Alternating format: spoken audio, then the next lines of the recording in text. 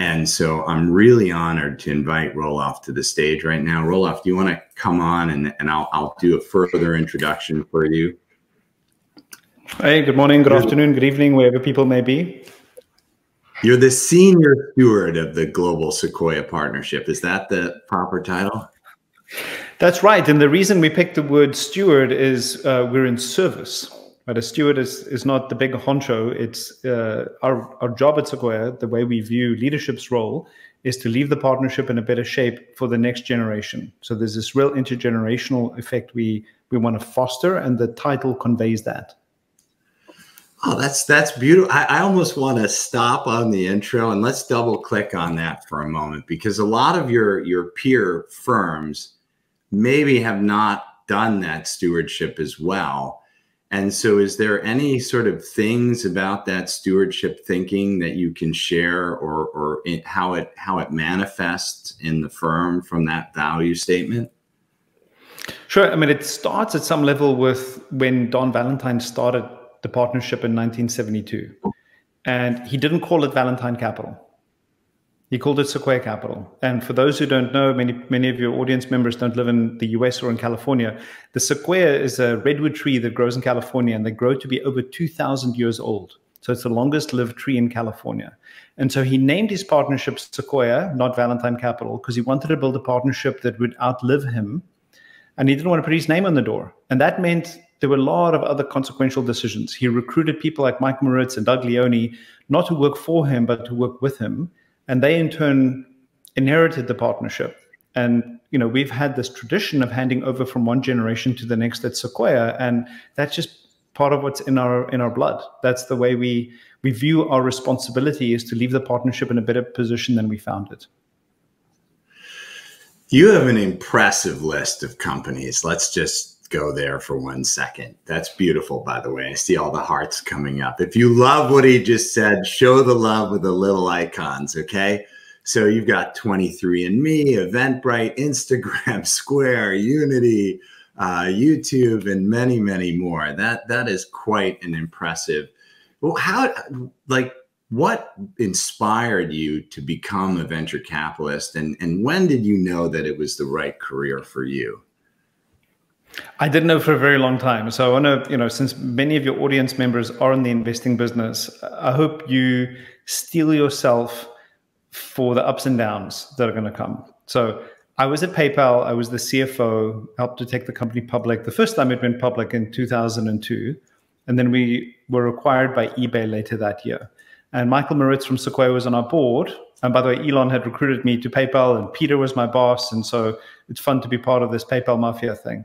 But Sequoia was looking for somebody with a computer science background who did product management at an enterprise software company. And I was an actuary who was the head of finance at a fintech company. So I didn't meet the spec. And honestly, every time I left an interview at Sequoia, I thought it was the last interview. And then they kept on calling me back. And I joined, and honestly, for the first couple of years, I was just waiting for them to figure out that I wasn't the right person, that they'd recruited the wrong one. Just waiting for my pink slip that they were going to fire me. And so, I mean, it wasn't obvious to me. Look, it's intellectually interesting. Many of your audience members invest in companies. It's fascinating to sit down, to meet an entrepreneur and have them explain their vision for the future. A part of our job is to find these founders who see the future for what it can be and bring it forward. And our job is to help fuel their ability to do that, partly through money and partly through advice. But the thing you've got to realize is a lot of the lemons fall early, as we say. And so you're going to be an investor, and 2-3 years in, you're going to realize some of the investments you should have made that you didn't. You're going to see some of the companies you're involved with not quite realize the potential you'd hoped for, and it's going to test your resolve. And to be honest, in 2009, I nearly quit the business. I was so down. I'd missed some really seminal companies. My early investment in YouTube was, a good success, but then you regretted that the company got acquired, and I thought I should quit. Unfortunately, my partners helped, get me through that trough, that valley of despair. And I'm glad they did. There's always another at bat. There's always another opportunity to find another great entrepreneur. And so I would just encourage all of you to maintain resolve, please. Persevere. Ooh, we have this whole thing we want to talk about. Look at all the hearts coming. That is so true. The resolve is tested really with anything that you do, any career that you choose. and clearly venture, clearly entrepreneurship. Let's switch gears for a minute and take that same statement you said. You must see entrepreneurs facing the same thing all the time. What do you counsel them? What words do you use to encourage them over the hump? So I think it's very important for us as investors and board members and advisors to not be amplifiers, but to be shock absorbers. The life of a startup is really difficult, and the life of a founder is really hard. So when the founder is going through a tough period, don't show up and beat them down. You've got to show up and give them some support. Don't be a cheerleader, obviously, but help them through that difficult period. And then conversely, when things are flying high and everything looks too good to be true, it probably is, and temper them a little bit. So there's a little bit of, challenge them, when the times are good, and support them when the times are not so good. And it's a very important function of, if you think about it as a wave function, you've got to dampen the amplitude. That's your job as an advisor board member. Such good. Oh my God. I mean, I could unpack that further, but let's move on to some of the topics, because what more can be said? That's also very perfect. All right. So there's a lot of negative news in the world today. I mean, I can't even read the news without getting upset about something like, and like debt's down, real estate's down, commercial real estate's down, stock market's down, crypto's down. But it's not all bad news, right? And maybe what's your view of what's going on in the economy and where it's going? Do you have positive insights on it all? Well, I think the economy is in for a bit of a tough time, both in the US and in non-US. I guess your audience is global. So globally, I think we're in for a bit of a tough time. Most of the forecasts are that the US will contract next year and actually see a recession. And if there is a recession, it's more likely to be a recession similar to what we saw in 2001 to 2002 than the very short recession we saw in the global financial crisis in 2008, 2009. So it's likely to be a little bit more protracted. But honestly, there's always opportunity for startup companies, right? And some of the best investments we ever made, we invested in Cisco, Series A investment, 1 week after the 1987 crash. Stock market, it was one of the biggest crashes in history. Our investments in YouTube obviously was in the midst of that economic recession. Stripe and Square and Airbnb were all in the midst of the global financial crisis. There's always a wonderful opportunity to build startup companies. There's always opportunity. I mean, the world is filled with problems that founders want to go solve. And if anything, valuations are probably a little more sane. I think what the environment we saw in 2021 was not sustainable. And so I think you should never worry if you're in the investing business, right? It can never be a good time to harvest and a good time to plant new seeds. So I'm very optimistic. Even if there's a recession, I think there's always great companies to be built. So, right. And maybe why do you think now is a good time in particular? Like, because value, a lot of people say, well, valuations are lower, there's a lot more talent, but there's some other insights you have about like why right now might be a great time to either start or invest? So there are a couple of ideas here. One is, and it was in your introduction earlier, about opportunities being global.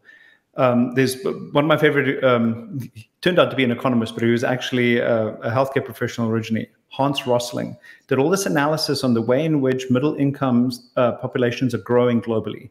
And most of the Western world, so-called Western world, has this very dated view of what it is like to be in Latin America or in Africa or in Southeast Asia. And these countries are really growing very quickly and have an emerging middle class that is enormous. And as that emerging middle class grows, there are opportunities to build really interesting businesses globally, not just in the so-called developed world. And so I'm very optimistic about opportunities globally, and that's a lot of what your audience addresses. So that's one category. Another category is there are a set of technologies that uniquely enable new things. So the emergence of cloud data warehouses, as one example, has led to a range of companies that are emerging in around the cloud data warehouse, companies like Snowflake and Databricks and Redshift, and Amazon, to provide all sorts of interesting technologies around that to help people make more sense of data. So that's the whole category that's interesting. And then there's a whole wave of AI. And the ability to use artificial intelligence or augmented intelligence, so it's man plus machine, to build really interesting new things. And you've seen all the generative AI applications over the last couple of weeks, whether it's image-based or Copilot or all these sort of things. I think there's some really interesting new technologies being built, and they're available everywhere. You go back for a second to when I was at PayPal, we had to build our own data center. There was no cloud infrastructure. We had to pay Oracle for licenses. We had to buy servers from Sun Microsystems. It was so expensive and so difficult to build something. Today, you can be an entrepreneur anywhere in the world, and you can spin up instances on cloud services like AWS, and you're off and running. And so it's a wonderful time to build new businesses. So Sequoia's made that international leap, right? And are there areas or regions of the world that you're excited about right now? By the way, you were getting every industry you brought up. You just got like lots of love from the community. I'm sure the same will happen as you bring regions up. But yeah, what regions are you fascinated with right now? Everywhere, honestly. I mean, it's really about the quality of an idea. You know, we made an investment in a company called Nubank, which is now a public company. It started with a seed investment in somebody who was working in our office, who was actually from Colombia originally, and he was attending Stanford and had this vision for building a new type of credit card business for Latin America, starting in Brazil. And we gave him $1 million seed capital 10 years ago. Today, it's a public company worth, I don't know, over $10 billion. I can't remember the precise number, but an incredibly successful business. He serves tens of millions of customers in Latin America. Right. And it was just a smart person. I mean, did we have the insight, you know, sitting at Sequoia that there was a need for a new credit card company in Latin America? No, we didn't. But we found an entrepreneur who had the vision and the passion and who built a fantastic team to do that. So, you know, we have investments in Turkey. We have investments in Eastern Europe. We have, you know, investments in Southeast Asia. So we're not really prescriptive about where the ideas are. It's really about the quality of the founder and their ability to articulate the problem they're solving.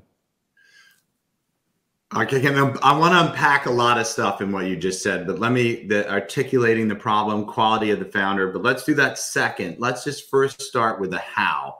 But so you have branches, right? Or what do you call them in different countries right now? You have support. Got it. So we have a couple of different business units that have independent teams that make independent decisions. So we have a team in India, a team in Southeast Asia, we have a team in China, and we have a team in the US and in Europe.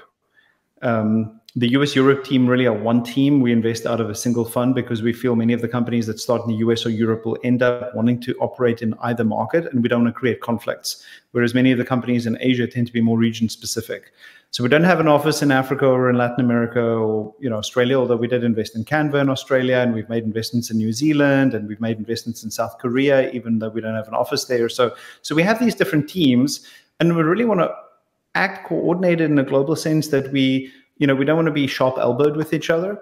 You know, so now and again, there's an interesting opportunity, and if it bubbles up in Australia, it might be that we invest out of the India fund, we might invest out of the US fund, we might invest out of the China fund, and you know, we want to be good partners to each other, and so you know, we don't try to carve up territories or you know, play the game of risk, you know, where we try to own different regions. We just want to make good decisions as a team. That's beautiful. All right, so bubble up is not a term that an entrepreneur can act on, right? So how do opportunities bubble up? It's like if I were an entrepreneur, let's say in Australia, and we'll talk about passionate and that piece of it in a moment. What would your recommendation be because just so you know, the audience we have today are mainly mentors and founders with some GPs. It's maybe 80-20 type thing or 90-10. Okay. All right, so it's a lot of so I'm an entrepreneur in Australia. I'm like, Roelof said that I can, you know, but what doorway, if you're in a country where you don't have a fund or an operation, what would you recommend that they do? They can write an email to us directly. I mean, one of my partners once was sitting in a taxi and he got a cold email from a founder. In that case, the company was based in Chicago, and you know, we were mostly investing in Silicon Valley. This was 15 years ago. And he looked at the email. The idea sounded interesting. He met the founder, and that company ended up going public in the US. It was a multi-billion-dollar company that literally came in through a cold email. So yes, you know, you don't have to know the right person, and you know, clearly it helps if you're introduced, because it just, you know, if you know Adeo and Adeo introduces you to me, it just, if you think about the number of things that are in my inbox every day, or any one of my partners, it just helps make sure that things get to the top of my inbox and I get to it as quickly as possible. But the door is open. Often it's best to find somebody who's got some relevant experience to what you're doing. So, for example, because of my experience at, say, PayPal and Square, now called Block, if it's a financial services or financial technology company, I might be a better person. One of my other partners spends a lot of time in enterprise infrastructure software. So if your company is in that category, then maybe he's a better one. Maybe somebody else is an e-commerce specialist. So it's good for you to think about who the individual is and then write a very specific tailored email to them. Because if you write a blank email, dear whoever, please listen to me. I mean, it's not a way to get attention. But if we say, hey, Roelof, I'm building a financial services company, given your background at blah, blah, blah, these 5 companies or these 2 companies, I thought you might be interested in this. And then give a very good reason why the person should pay attention to you. And this is advice in general for you, whether you're trying to close a candidate, whether you're trying to, get business, whether you're trying to raise money. I mean, make it specific, make it actionable, make it memorable. Quick point of order here. If you have a question from Roelof, we are taking audience questions. Pop it into the chat, make it short, and my team will surface them. I have a doc here with questions coming in also. There's a few other areas we want to talk about before turning it over to questions. So, a lot of people, and before I go in those other areas, I just want the other thing I double clicked on, you talked about, passionate founders that can articulate a problem very clearly. What can you help us, unpack that a little further, right? What is it that you're looking for, or what helps someone stand out when they're talking to you? And this could be general advice for them, as you just brought up with hiring, et cetera. Yeah.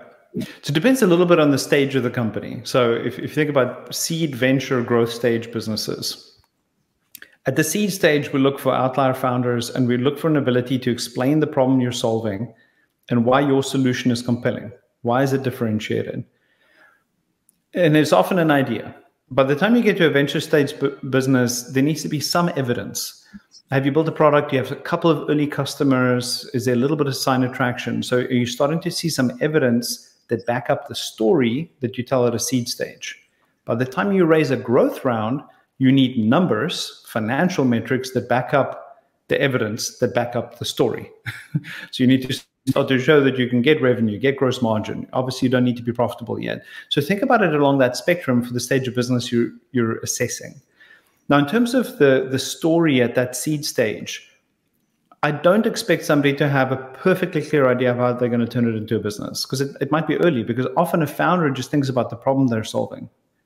And so why did you find this problem in the first place? Explain it to me. So going back to Cisco for a second, I'm guessing most of your audience members don't realize that Cisco is a love story company. It's one of the first examples of internet dating.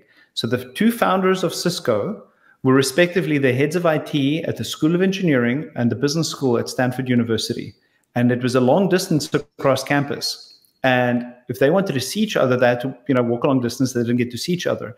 And in those days, they started with early networking in the mid-1980s. But the School of Engineering and the business school had separate networking technologies, and they didn't talk to each other. So if you were in the business school, you could send electronic mail to other people in the business school. If you're in the School of Engineering, you could send email to other people in the School of Engineering, but you couldn't talk to each other. And the 2 of them wanted to send each other love notes. So they built the first switches because they wanted to network networks to put them together. And that's why they started Cisco. So when they came in to present, they could, obviously they embellish a little bit on the love story, but this idea that they encountered a personal problem of trying to network networks, that was the inspiration for starting a business. Did anybody think Cisco would end up being a $100 billion company? No. But they had a clear articulation of the problem, and their solution was completely differentiated. In the early days, it broke, but it was so important that HP, who was one of their first customers, sent the product back and wanted them to fix it instead of sending it back and saying, we don't want to work with you anymore. So that's what I'm looking for, is explain, how did you even think about this problem? And why do you think it's better than anything else out there to solve this particular problem? Final question on this. Did the partners get passionate about it as well? And that's like, we joked about your decision process, but it's not like the Does the passion like come through in the partnership and with the problem and the opportunity? I think it's very important for, I mean, if you're somebody who's going to partner with a company, let me just get rid of this. If you're somebody who's going to partner with a company, you're essentially joining the company. You've got to, for those who are investors on this, you need to think about it as being a job. You're being recruited to this company. Are you willing to spend the next 5 to 10 years of your life working with this company? It's a recruiting decision. And so you've got to have a lot of enthusiasm for this. You know, one of the analogies I have is, you know, it's very easy to go on one date with somebody. With almost anybody in the world, you can probably have a decent one date, you know, one dinner, one meeting. Is it still interesting the second time you meet them? And the third time? And are you peeling the onion and finding more interesting things to talk about, more interesting problems to solve together? And does your understanding of the depth of the potential of this business just increase and you remain enthusiastic? So you absolutely have to be passionate about it. You know, I'm very passionate about the companies I work with. And, you know, my family always teases me that I'm always selling the products of the companies I work with, but it's because I authentically believe in what they're doing. I love what they're doing. You sell them at home too? Well, it's more that I'm always a promoter of their products, you know. So, you know, in the early days of Square, you know, whenever I'd see a small business, I would tell them, hey, have you thought about using Square? Or, you know, when they launched Cash App, I would try to encourage people to use Cash App instead of using PayPal or Venmo. You know, I'm on the board of 23andMe, as you said earlier. I always encourage people to get their ancestry and their health genetics tested with 23andMe. If it's a company building a new application, I'd encourage them to use MongoDB's database as their foundational database. If I come across a VR company or a gaming company, I'd ask them if they're using Unity's technology. I'm always curious. I mean, I want to sell the products. I believe in them. If I don't believe in them, I shouldn't be involved. You're not going to hear a single argument from me on that one. I've been a fan of improving the venture industry for a long time. So you're saying things that I 100% agree with. Okay, couple other questions, and we have lots of great questions coming in. Okay, so what innovations are going on at Sequoia? What innovations have you been part of? What innovations are you excited about?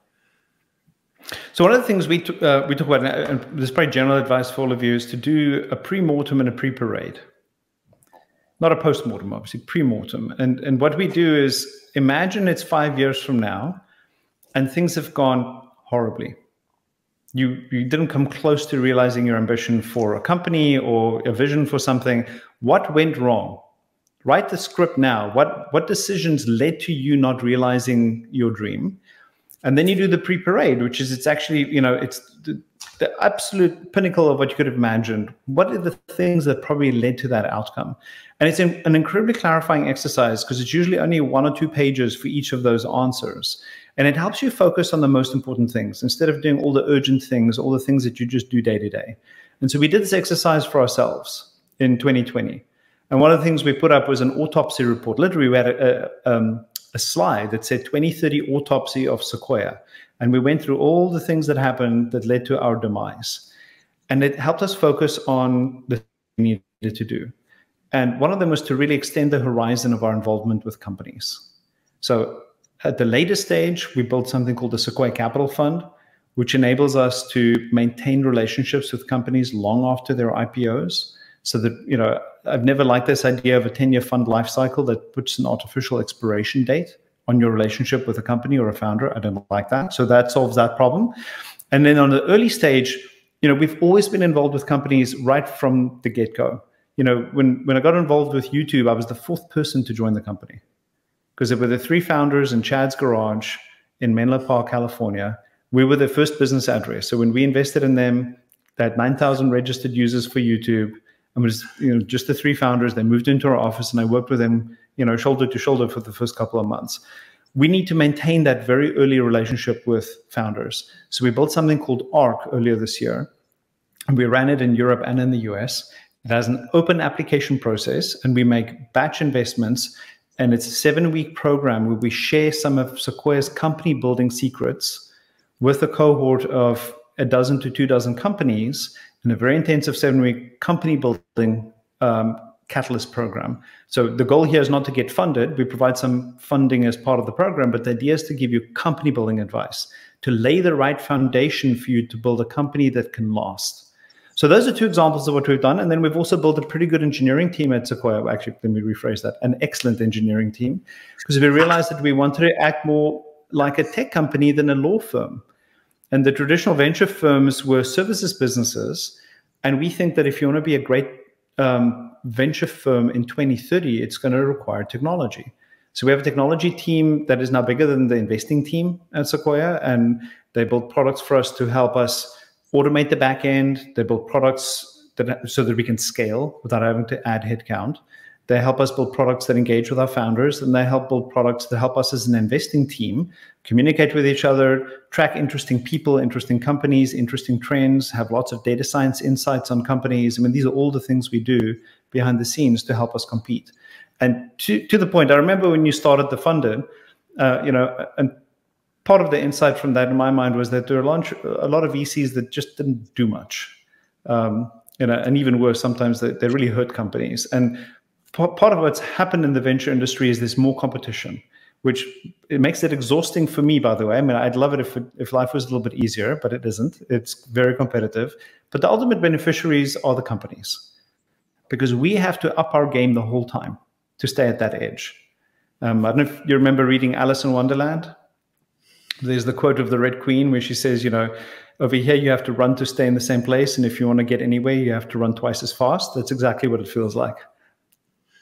Well, there's two major trends, and we'll start the questions maybe from the audience now, in that you have more and more startups coming and more funds. So to stay at the top of the heap just becomes even more challenging.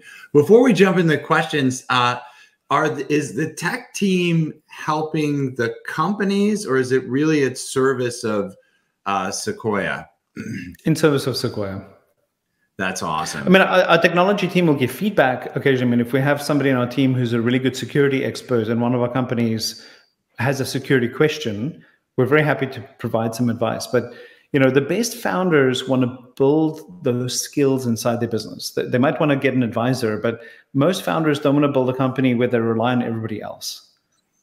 So we provide an assist in things like recruiting. We provide an assist in marketing and getting you off the ground with your communication strategy, your PR strategy. But great founders want to own those things. They want to have a communications person on their team who lives and breathes their company every day, and they don't depend on their venture firm to provide that service. They want to build a recruiting muscle to help them understand where to find talent, how to screen for that talent, how to interview effectively, how to onboard effectively. Why would you want to outsource something like that? It's one of the most important things you need to get right as a founder.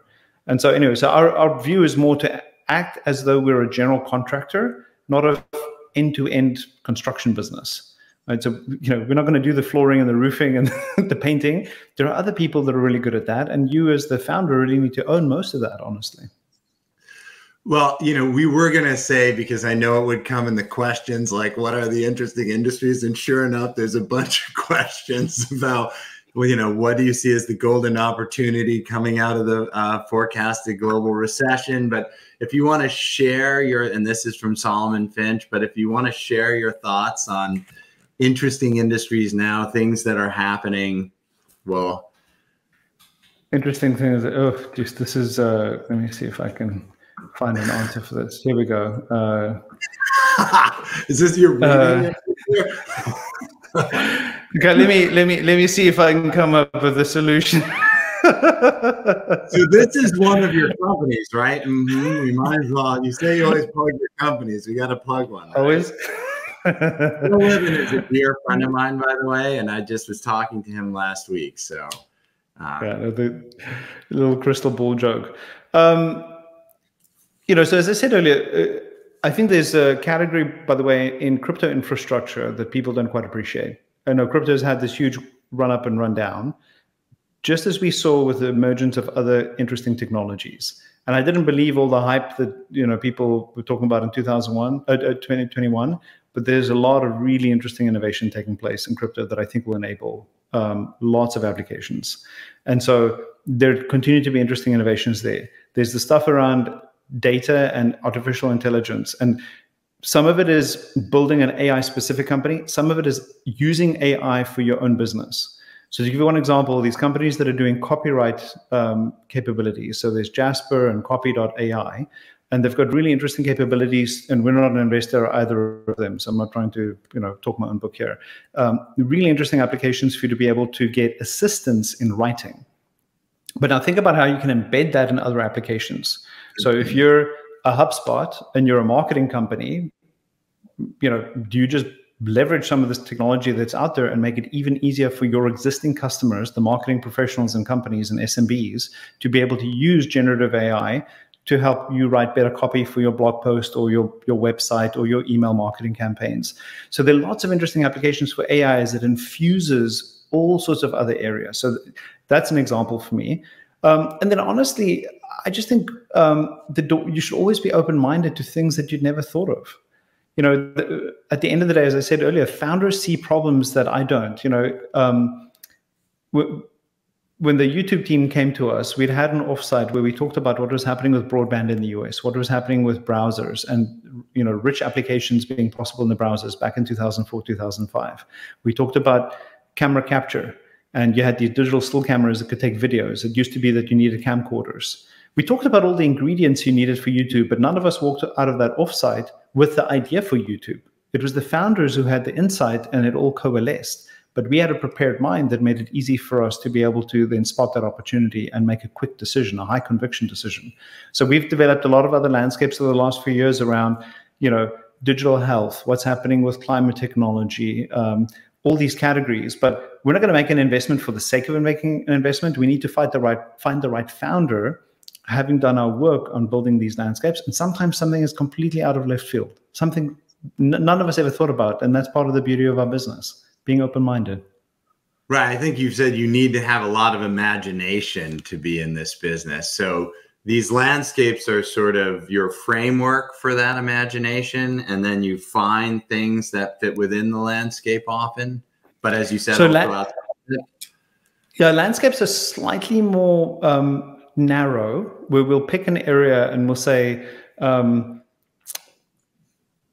climate was one of our teammates did recently. Okay, climate's a huge area. What are some of the interesting pockets? And she then spent a month or so speaking to many people in the industry. It's not really a bookish academic exercise. It's not to go write a thesis sitting locked up in a library. It's a great way to then go meet people and to speak to entrepreneurs and then develop some perspective on here are the categories where people are innovating. This looks interesting. That might be interesting for us. Maybe it surfaces an actual opportunity. So that's one category, but it's a little more prescriptive. So I'll give you an example. Back in 2009, I was at a board meeting and a VP of engineering talked about how they were using a new database technology. And having been at PayPal and YouTube, the thing that always stymied our scalability was initially MySQL at YouTube, and at PayPal it was Oracle, these relational databases. And this person talked about using a NoSQL database. I'd never heard about that before. One of my partners says you need to have Dumbo ears in this business, always be listening. So this guy talked about having this new NoSQL database. I went to do research. I wrote an internal landscape for us on all the different NoSQL technologies, and that's part of how we ended up becoming an investor in MongoDB, where I'm still on the board of the company. So sometimes it's narrower like that. And then on a quarterly basis, we have what we call a blue sky session at Sequoia. We all sit in a room and we spend 60 to 90 minutes, and it's literally, there's a whiteboard, and we say, okay, what are the interesting things that's on your mind? What do you think the world might turn out to be? And it ranges from a little bit of geopolitics and a little bit of, long-term technology trends. And then we write all these things down, and it helps us all have a hive mind and a shared sense of possibility. Now, so it sounds like you do some of that landscape work, if you will, before an investment's done, during an investment, and even in these blue sky areas. Is that accurate? Yeah. I don't want to go too far. You have so many questions. I'm fascinated, but let's get to some of these others. Why don't we go to picking winners for a moment? Because there's a lot of questions in that bucket. Sean Lane was asking, what does Sequoia consider as the most important non-financial metric that you look for in a founder? Interesting. Metrics of the founder or the business? Metrics in a founder. or attributes of a founder. Grit. How do you tell grit?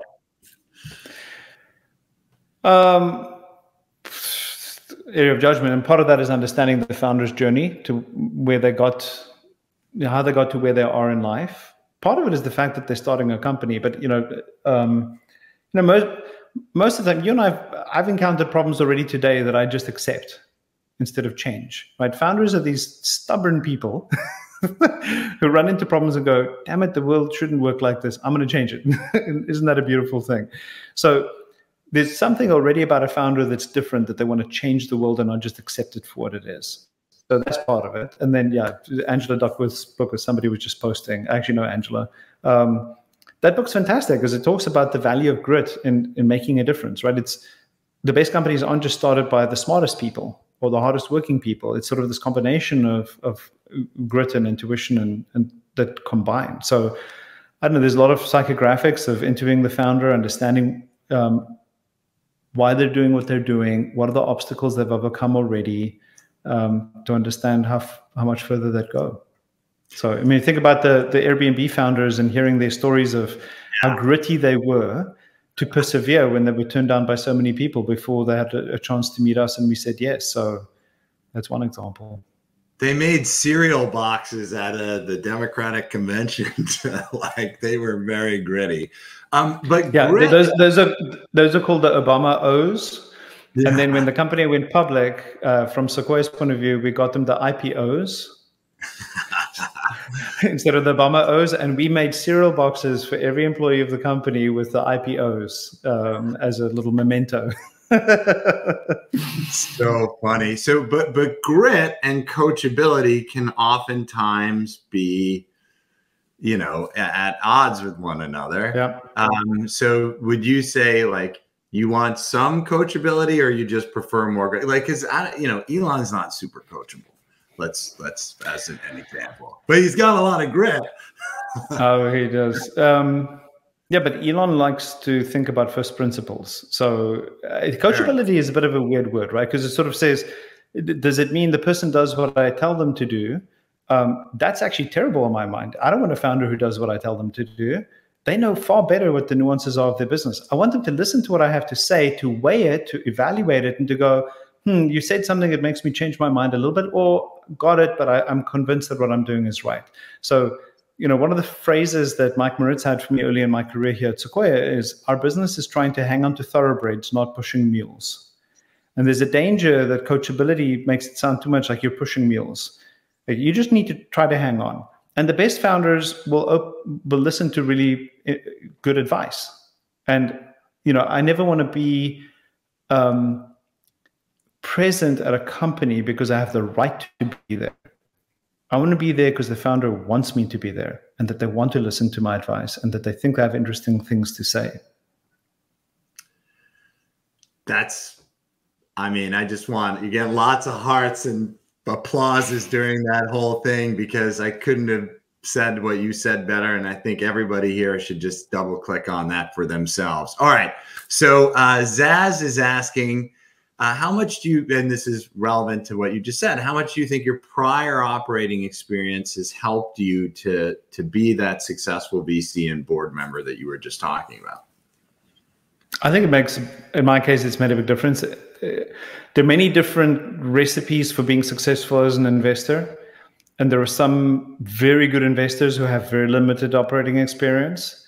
And there are other people who enter the venture business in their late 40s with tremendous operating experience, and they bring different value. It's helped me a lot. I think it gave me credibility with founders. I'm not just another smart MBA or whatever. I mean, I can actually talk about what I did to help build a business, and then the firsthand knowledge of what it takes to go through company building, and all the near-death moments we had at PayPal. Helps prepare me for the ups and downs of being a venture investor. And I can talk about having gone through an IPO, having gone through an M&A transaction. So I think in my case, it made a tremendous difference. But as one of my partners in India likes to say, there are many paths to nirvana. And so there are different ways in which you can be successful. And, just because you don't have the operating experience I've had or somebody else has had doesn't mean you can't be a fantastic investor.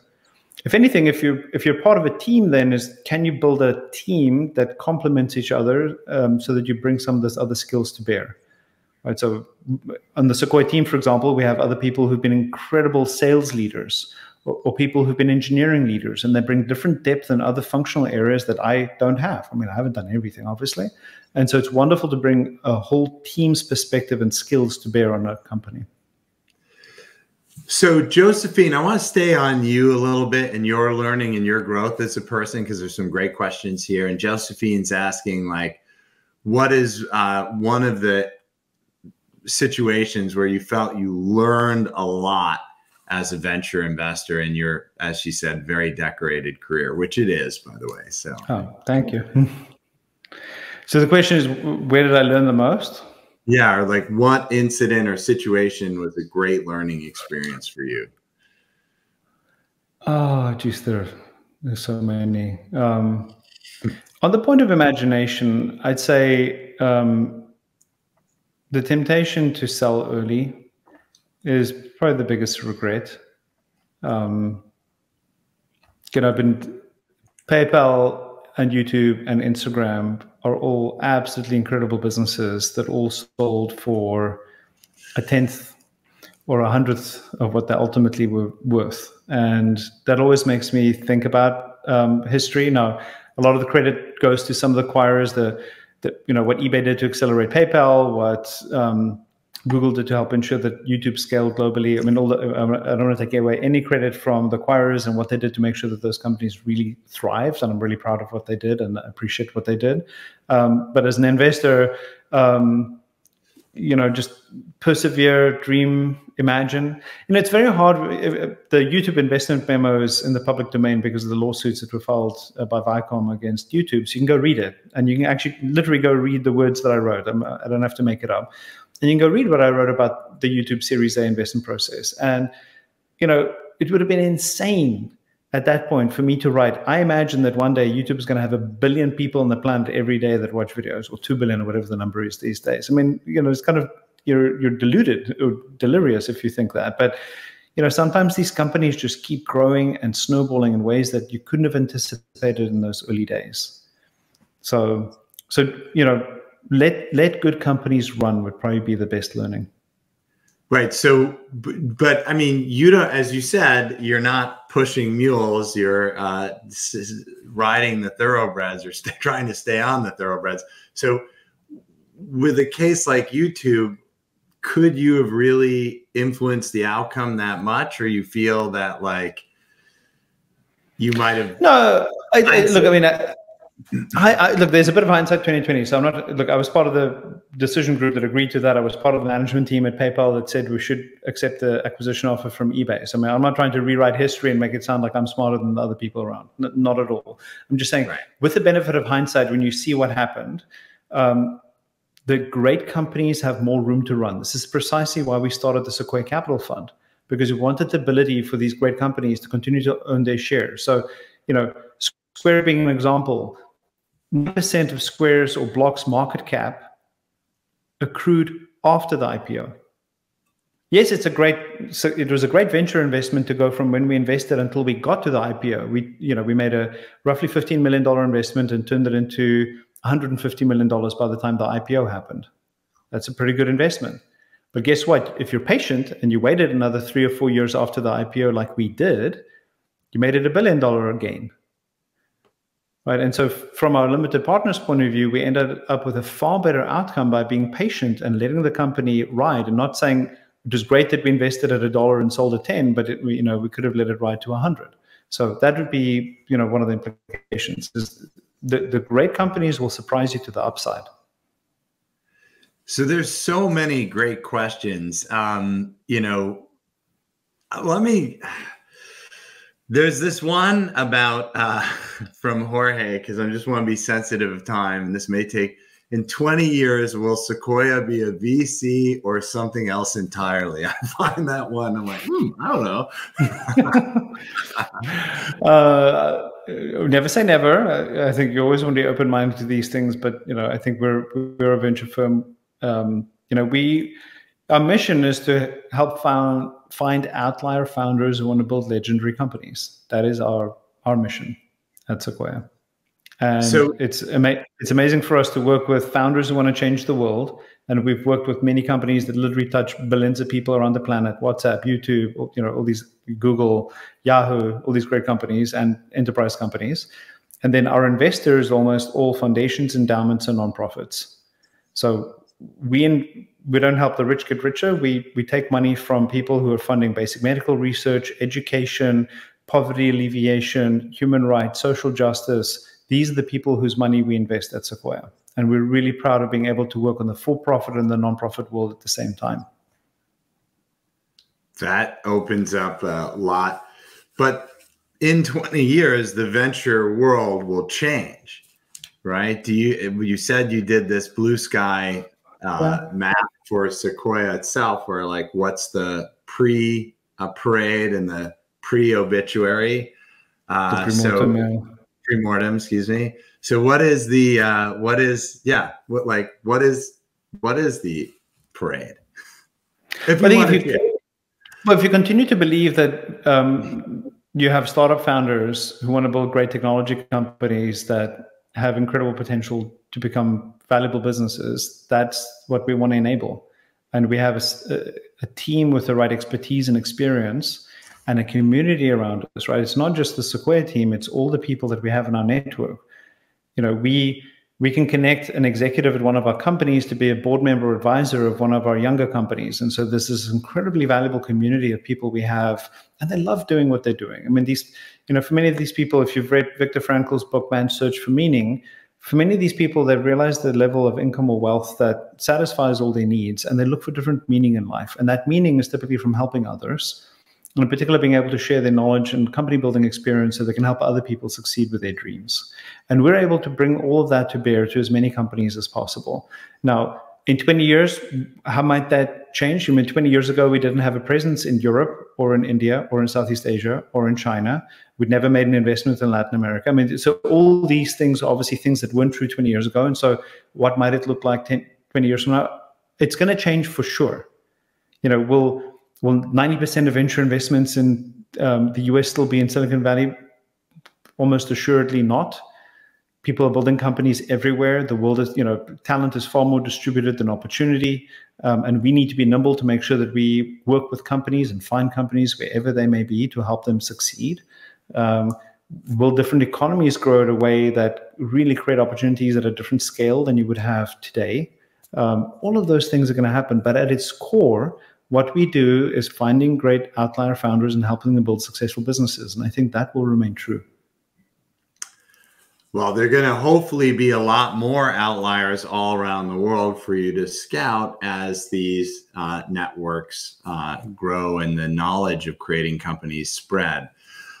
We have this beautiful mix of GPs, angels, et cetera, that we talked about earlier on the call. So I'd like to get some final, maybe closing thoughts from you, but we can sort of break it into two meta groups, the investor meta group and the founder meta group. So if you want to closing thoughts, pick which one you want to give closing thoughts to first, but I'd love to hear your closing thoughts for either of those groups. Actually, both.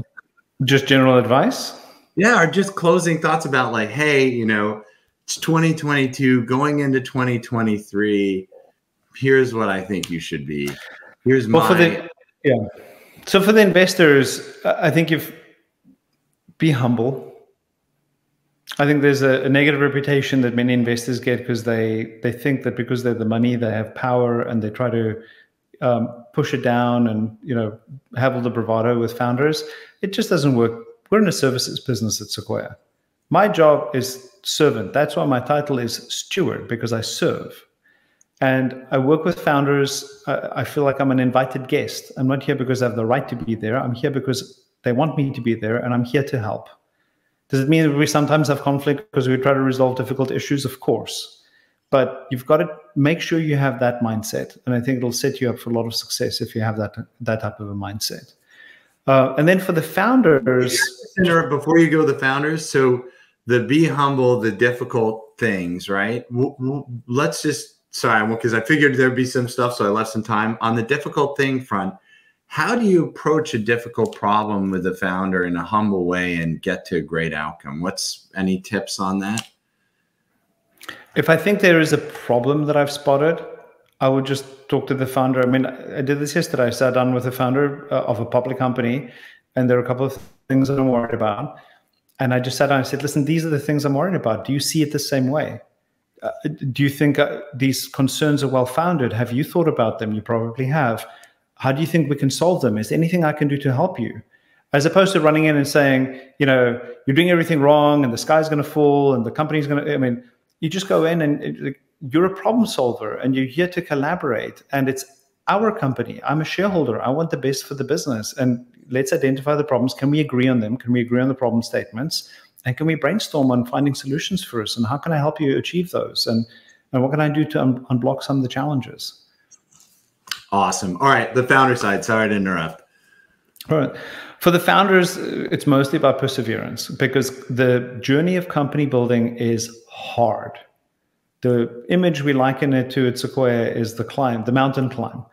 And if you're an early stage founder, you're down at base camp and the climb is long and windy and you're going to make some wrong turns along the way and there are going to be slips and bad weather and all the things that stand in your way from reaching the summit. And you have to persevere. You've got to realize that the press writes this beautiful up and to the right story for all these companies that makes it look so smooth and so easy, and nothing is further from the truth. I'm going to tell you, at my time at PayPal, there were at least 3 times where I literally thought the company was going to go bankrupt within months. And instead of panicking, obviously, we just put our heads down and we kept working. So you've just got to persevere. That applies not only to the founders, but the whole teams as well at each step. Because again, if everyone's like, oh my God, we're at the edge of death and they don't put their head down and work, they may in fact go into the pit of death. Yeah. So there's the element of perseverance. And then one more thing, if you'll allow me, Adeo, which is this idea that I've stolen from one of my partners again, that we've talked about, which is crucible moments. There are a lot of things that you do every day to help your company succeed, but there are crucible moments. There are probably 2 of them a year on average. Really, really pivotal decisions that have an enormous bearing on the ultimate outcome for your business. And you need to make sure that you have enough bandwidth as the founder to spot these crucible moments. And then you have to make sure that you get the right group of people around you to make as good a decision as you can. And some of those are geographic expansion, product expansion, platform transitions, business model changes. There are lots of these crucible moment decisions that you face, but you know, so many companies get that wrong. You know, Netflix eating itself by going from DVD shipment to online streaming is a great example of a company that saw a crucible moment, and instead of being disrupted, they disrupted themselves. You've got to think about what those moments are for you. For Unity, it was transitioning from being a paid business model to being a freemium business model. For MongoDB, it was going from being an on-prem open source business to being a cloud-based business. Lots of examples like this. For Square, it was adding Cash App, from being an SMB-focused company to adding a consumer financial services business. And the company was, you know, inside the building, people wondering if this was the right thing to do. Today, Cash App is half the company's revenue. So these crucible moments are absolutely essential to building outlier businesses. Roelof, thank you so much. I mean, there's so many great pieces of wisdom in this talk. We're going to have a panel come on, discuss some of the things you said. I want you to have a lovely day because you have helped so many people around the world with this amazing fireside chat. Thank you, Roelof. Thank you, Adeo. Thank you for having me, and I hope it was helpful, everyone. Bye-bye.